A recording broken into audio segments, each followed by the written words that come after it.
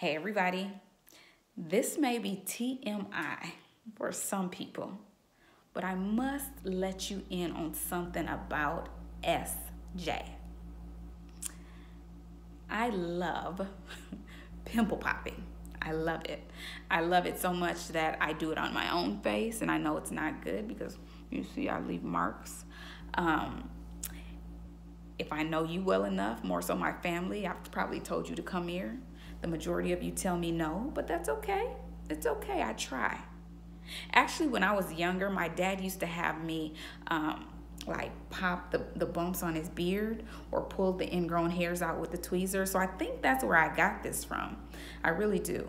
But I can watch those pimple popping videos for hours, like seriously hours. I can be on YouTube forever just watching this. Supposed to be asleep at 2 and 3 in the morning just watching. And you remember, well, when I was younger, I used to play like the Sega or Nintendo.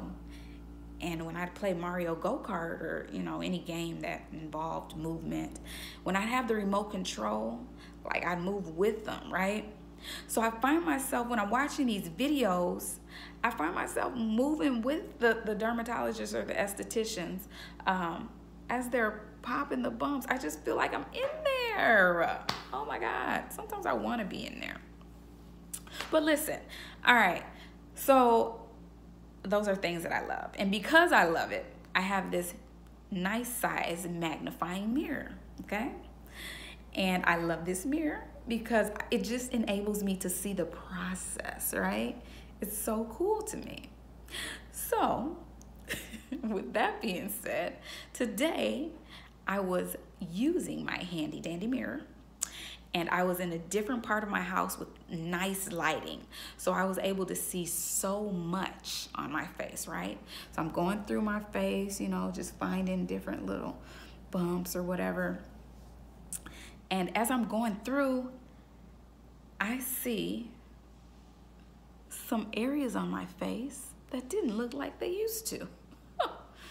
No, but I saw like where I was aging. So I zoomed in under my eyes. They didn't look like they used to. No.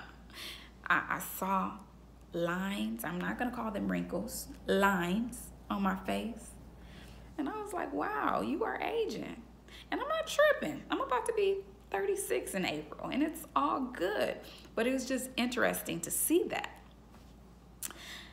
Now, as I was looking at all of those things, I started to just reflect on my life. And I started to think about a present situation. And as I was thinking about it, I was like, thank you, God. Just thank you, God. And I just started thanking God about some things that I'm going through in my life. And I mean, truly thanking him so much that I was crying. And the reason that I was thanking God is because I realized if I was in this situation some years ago, it would not have been good. I don't believe the outcome would have been good. Or even if I was in the situation that I was in some years ago, 5 years prior to that, the outcome would not have been good. So I was just thinking about God's goodness and his timing and how it's so perfect. All right. So I want to read Ecclesiastes chapter 3, verse 1, and then talk about it. So it says, to everything there is a season and a time to every purpose under heaven. Now, so that season is an appointed occasion. And then after the scripture, it starts talking about a time to live, a time to die, a time to do this, a time to do that. Just all these different things that happen in our lives.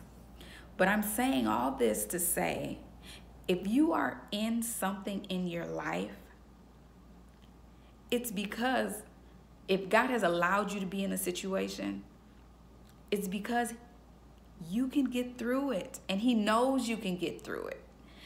Don't think, oh my God, I cannot. I know if God has allowed you to be in this situation, you can get through it, man. I'm telling you. God, you're victorious in Christ.